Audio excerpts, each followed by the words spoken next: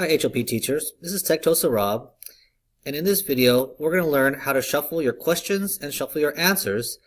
So if you worry about students cheating, hopefully this will help with that problem. When you create a quiz, and here's an example for our first question, you put in your question and your answers, and then you use the three little dots here, and you're given the option to shuffle the option order. So now when the students take their quiz, A, B, and C will always be shuffled around. Even though you set the correct answer, it'll be shuffled around and B will always remain the correct answer. Then, after you have multiple questions,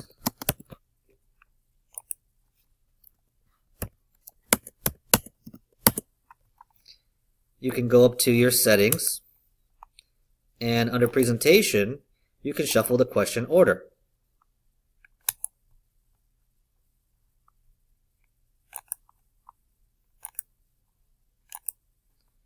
So now, your questions will be shuffled, as well as the correct answers. Let's go ahead and take a look at that, and let's see if we can get it to work.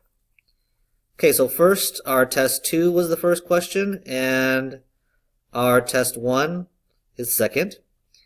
I entered in the answers as X, Y, Z, so for this one they stayed the same. But for test question 1, I put in the answers as A, B, C, and as you can see here, they shuffled around.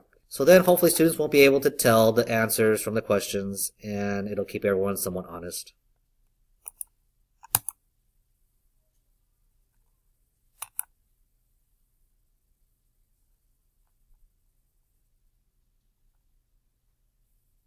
I didn't assign any points, however, so I got 0 out of 0, but I did get the correct answers.